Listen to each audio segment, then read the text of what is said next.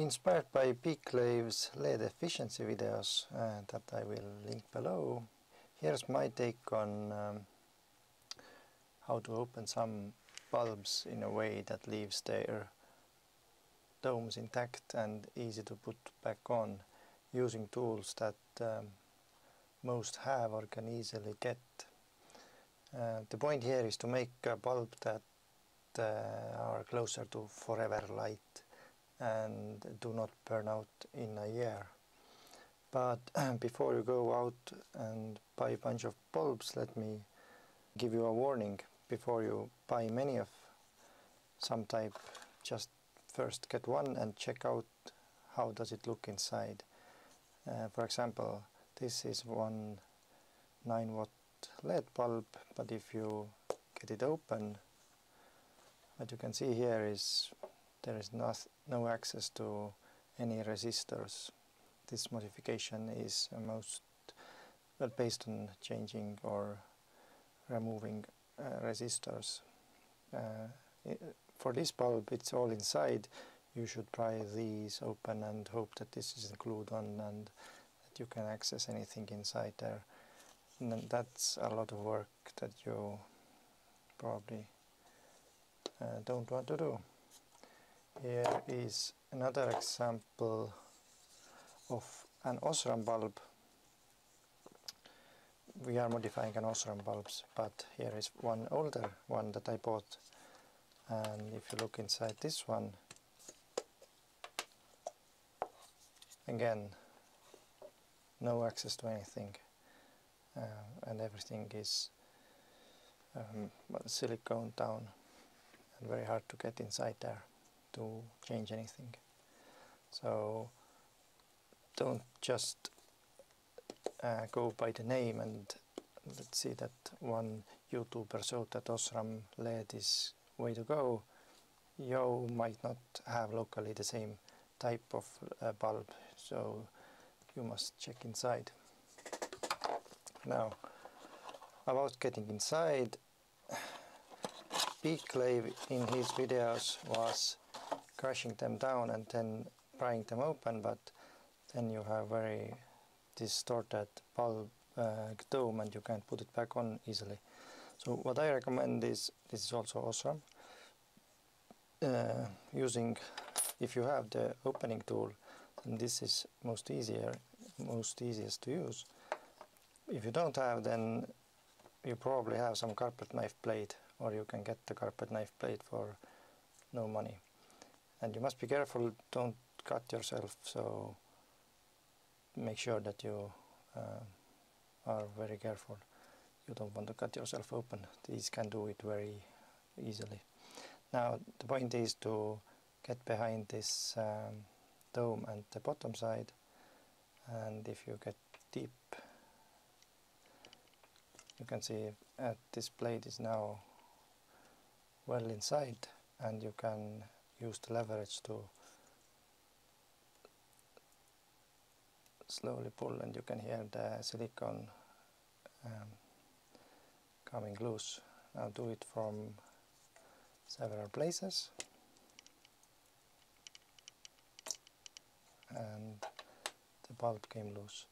What I also recommend is marking, before you take it off, marking a place on the bulb so you can line it up to put it back on, because there is a lot of silicone glue inside, and if you don't line it back up like you took it off, then it's hard to find a good place to put it back. Now this one has easily accessible resistors, but as you can see, there is this one that has 1 mega ohm, and if it's so high, then this is not the resistor that regulates the power. But what you're looking for is something with a value, let's say, close to below 100 ohms. So this one has, what does it have? 22 ohms. So it's somewhere 20 and 30 range that they usually seem to have. Now, since this is only with one resistor, this is not the easy modification one, because now you need to remove this or disable this by breaking the top surface. The black surface on top of this is the resistive surface, and replacing it with something else. Now let me show you another bulb that is not so easy to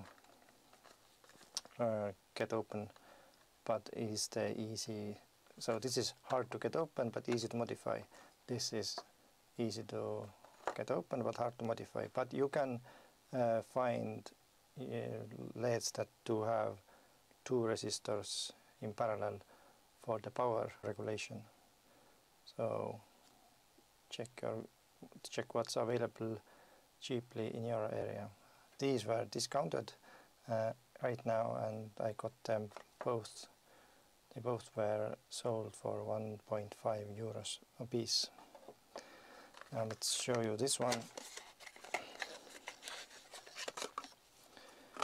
Since this is a so much smaller package, then it's by default it's very hard to do anything with it, and the tolerance here is also very tight, and I can't even get the blade between here. So what we need to do is carefully cut away a little bit of the plastic in an angle, and just don't cut yourself. And if we cut away a little bit of the plastic here,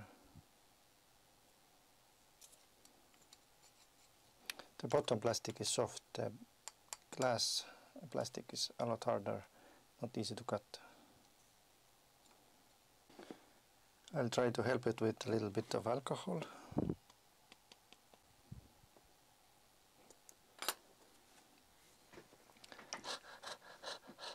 It's a struggle.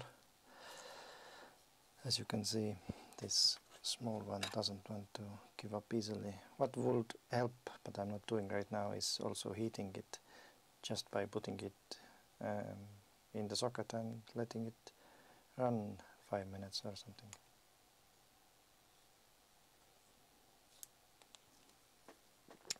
Yeah, it's quite difficult with those little blades. Maybe the longer one, I'm not sure that's better either. It's best to have this tool. It's a lot safer and better to work with. It just has the exact kind of thickness so that you can press it between here. You can see it's quite a lot inside, and now I just press down and you can maybe hear. See? But the big ones are a lot easier to open. I'm just messing with the small one to show you the other kind of resistor setup.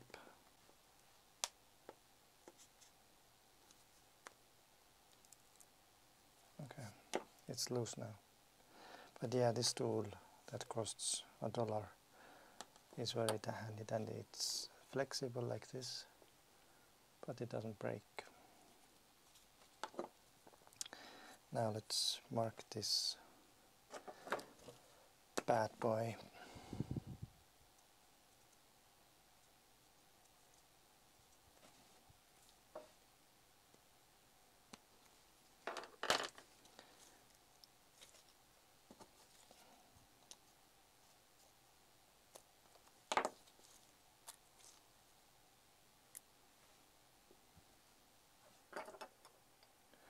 And here you can see, like this one has the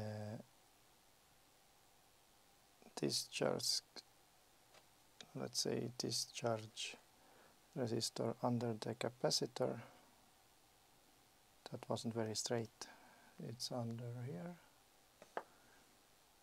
Here. This is a mega ohm one again. But here you can see it has two parallel resistors. Let's check out the values. The values are 82 and 62. So they are in parallel. This makes a shared resistance of 34. And this bulb was initially rated at 5.5. Now if you remove the 62 and leave the 82 one in, then you will get a 2.1 watt bulb out of this. If you leave the other one in, you will get 2.8 watt. And the removing is done by, let me show you how I do this.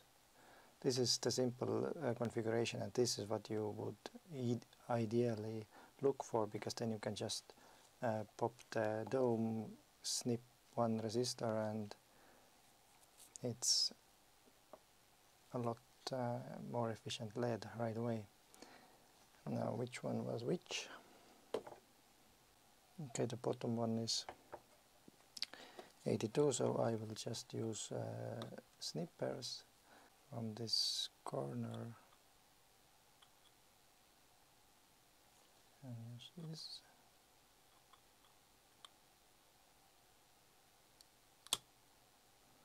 And that's enough, because the top layer is now broken. This black bar doesn't connect to this, so this is disconnected. You don't need to break off the whole resistor, just the top layer must be broken. And now this is 2.1 watt LED that will not get as hot and thereby doesn't burn out as fast or almost ever. You can of course snip both off and just connect one even bigger resistor over here to make it even lower wattage. It's pretty much 200 ohm resistor, then it's around 1 watt, and 100 gets you around 2 watt. Seems to be the same for many LEDs. So this is now 2.1 watt LED. I will mark it on here.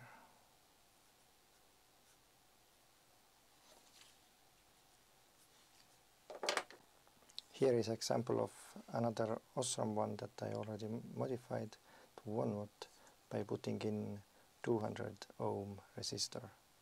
I will now show on this one how to make it into 2 watt by putting in 100 ohm resistor, because in this one my only choice is to replace it. I can't just snip it off, and there is nothing in parallel.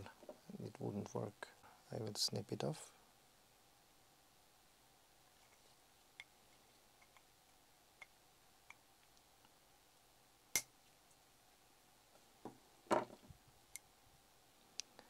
And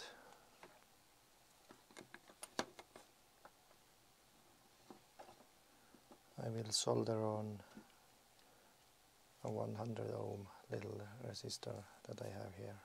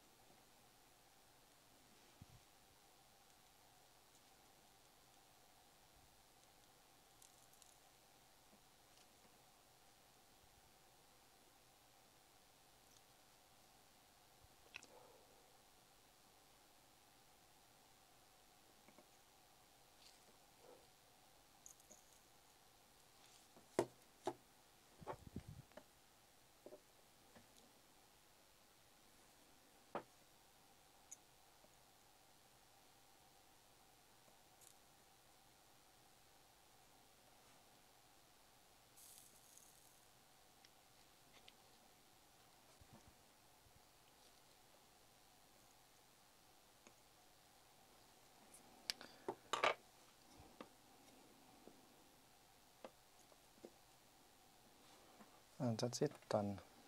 This will be now 2-watt bulb that will last many years. This other one that I modified to 1 watt will hardly get even hot, and running this bulb all year long, never turning it off, will consume, what was it, around €1 worth of electricity in 1 year. So, but it's more than enough light for moving around in, let's say, next to your house or in the corridor or something like that. I will include a clip of this one in the meter and right on the